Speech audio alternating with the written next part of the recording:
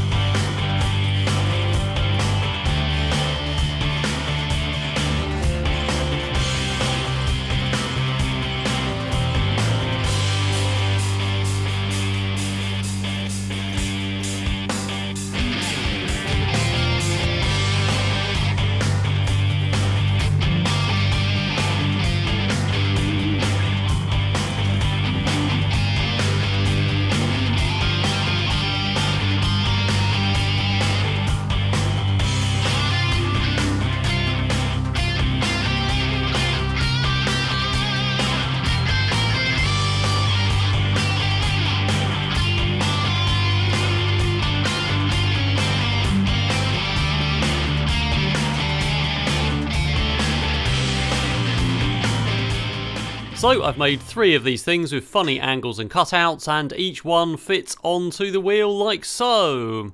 That's probably enough rock music for this video, but we do need to make 2 more steel parts, which are 2 triangular frames which are going to fit in the middle of the parts we've made to hold them all apart at 120 degrees. So I cut some angles which I couldn't do with the miter saw because they're 30 degrees and it doesn't go that sharp, but by the power of Grayskull we can just bend that in so each one of these is 60 degrees and all 3 add up to 180. So it didn't fold perfectly, but with a bit of wrangling on the floor and standing on it we've got 2 which we can now weld up. So I just welded up the ends there and also welded over some of the ends to try and make that a bit stronger, although it is mild steel so I think it's going to be perfectly strong enough. So I just spun that round and tried to just weld over the corners so we've got a bit more strength and just fill that gap in with weld. Getting back into practice with TIG welding, and every one I do makes the previous ones look a bit rubbish. But before we carry on with that, it's time for a quick ad from the video sponsor, which is Autodesk Inventor. I design all my projects in CAD before building them, even if some of the parts are made by hand. Autodesk Inventor provides professional-grade 3D CAD design, documentation and product simulation tools, and allows you to work efficiently with a powerful blend of parametric, direct, freeform and rules-based design capabilities.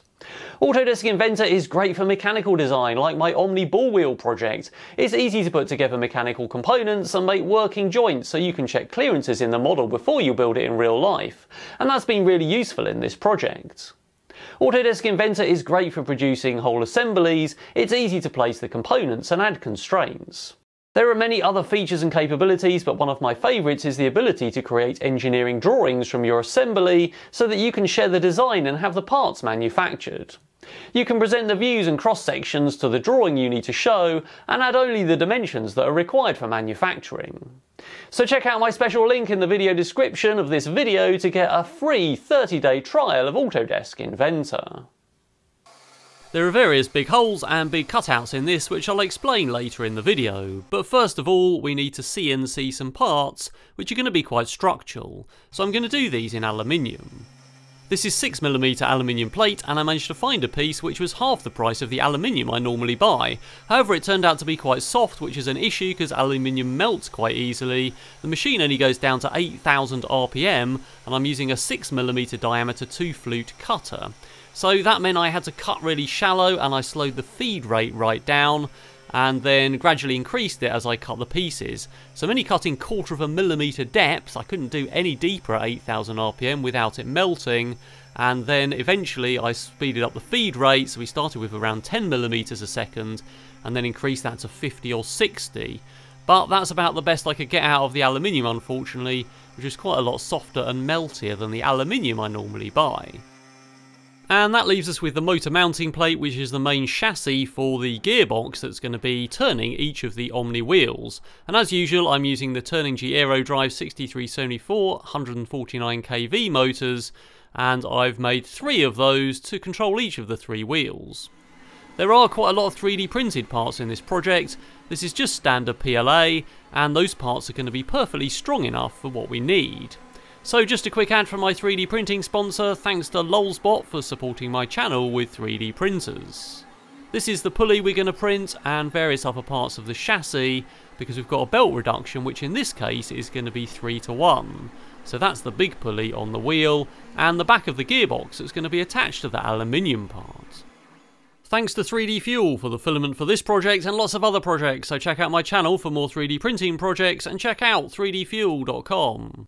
So we've got a belt which goes down to that 3:1 pulley, and we've got various other plates mounted in parallel. So there's 2 M6 countersunk bolts through 2 3D prints onto another piece of aluminium with a gap in the middle.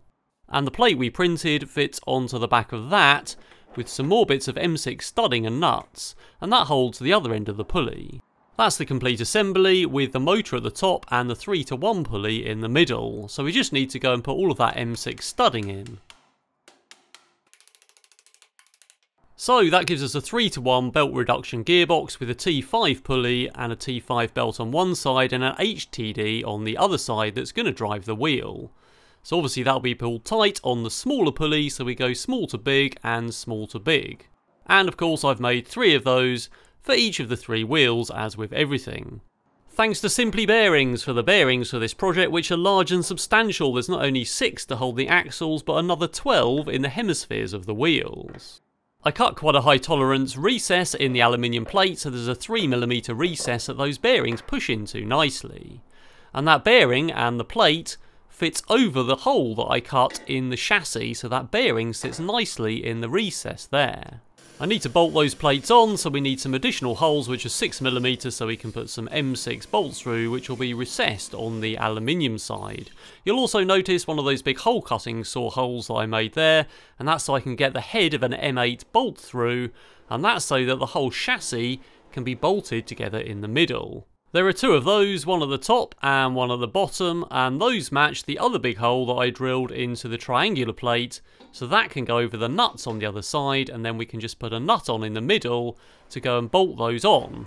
So there's 2 of them fitted. What of course we need to do though is put all 3 of them together to make the chassis, so all 3 legs are 120 degrees apart. We can hold those 3 wheels in a triangular formation. So that's the whole chassis assembled pretty much. We've got the other bits and pieces to bolt on, but for now that looks pretty good. And even without those aluminium pieces covering the recesses on each stick, that seems more than strong enough. But before we can put those axles and the aluminium bearing mounts on, we need to cut some wooden parts. So we've got pretty much every material used in this build. And these of course are 3 wooden pulleys, which are going to hold our 3D printed pulley we printed, and one of those goes on each of the axles. So having painted them and glued on the 3D printed pulleys, we've now got 3 HTT profile big pulleys with a square axle hole, and that fits neatly onto the axle. Now it's a pretty tight fit, which requires a wooden mallet to fit it, but of course that'll still slip and everything on there, so I've got some 3D printed clamps that go either side, and those are going to be wood screwed into the wood and then clamped up with an M8 bolt. Now the pulley's fitted, we can put the aluminium bearing plate on with a bearing push fitted into it, and we've got another 3D printed part, which is essentially a stopper which fits neatly onto that square axle and allows the round bearing to run on it. So we can just pull that up, and that's a nice fit, so that bearing runs on the square axle. Yep, and one on the other end of the axle as well, although there's no pulley on there because we only need 1 pulley per axle to drive the wheel. So you may remember there was a funny gap in the middle of our gearbox assembly, and that's so it can slot into a piece of steel on the chassis. And that's the piece of aluminium I already showed fitted, which is much easier to put on afterwards. And then that just does up with some nuts, and I need to fit those on the other 4 bits of studding as well. And that allows the whole gearbox to slide up and down. It'll be fixed in position, but essentially it means I can tension the belt nicely, and we can adjust that and put a stopper and a shim in so we can get the belt tension perfect. So there's one ball-shaped wheel with its 2 hemispheres, 1 pulley and 1 motor assembly mounted on 1/3 of the whole chassis. You might be able to spot an M4 bolt which is pushed into that stopper on the end of the axle that stops the bearing pulling off, so it's through the metal. And I've also got the clamp done up nice and tight on the axle with those M8 bolts and screwed onto the pulley to hold it square. But of course this is an omnidirectional wheel, so the 2 hemispheres can spin independently of the drive axis, and that means it can move in all directions. And we can bolt all 3 of those to the middle triangular pieces so that we've got our 3 wheels at 120 degrees apart. The whole thing is easily back drivable owing to the 3-to-1 reduction, so obviously I can push this around and check it moves in all directions, which it seems to do pretty well, as well as being able to rotate on the spot by driving all the wheels in the same direction. And it looks like it's going to be strong enough for me to ride on. Before we can do that though, we need to put some electronics in. So we've got an Arduino Uno and an NRF radio chip so I can remote control it.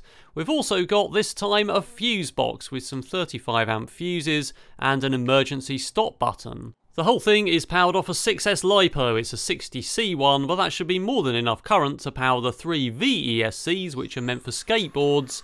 And I've got one of those of course on each of the motors. It's running in duty cycle mode, so we should be able to control the speed pretty accurately despite not having any wheel encoders. So it is radio controlled, and I'm using the OpenDog 3 radio controller that I use in all the projects, communicating with that NRF24L01 radio chip.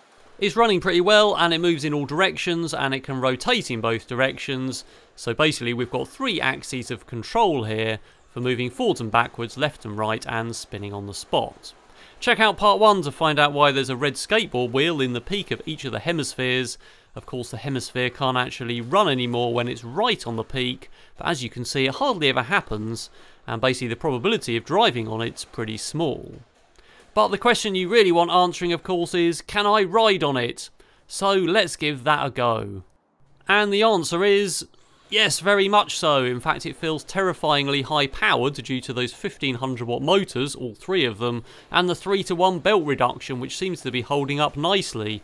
So yes, I can move in all directions. I have put some motion filtering on here, although it's still pretty tricky to stay on if you move suddenly.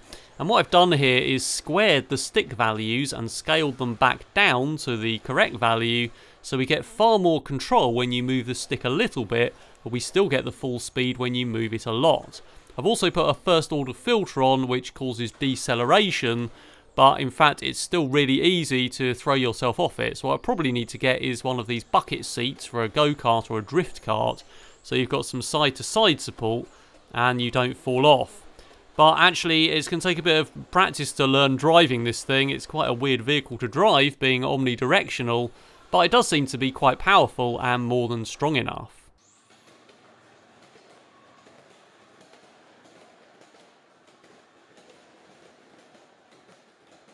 That's not the end of the project though. I'm going to be adding a seat to it, but I'm looking for suggestions from the audience of what other features and accessories I could add to it. What about a cannon like on Colin Furze's screw tank? Also, next week I'm hopefully at EMF camp with it, so there'll be some more testing footage coming up in my vlog of that event, which comes up next week.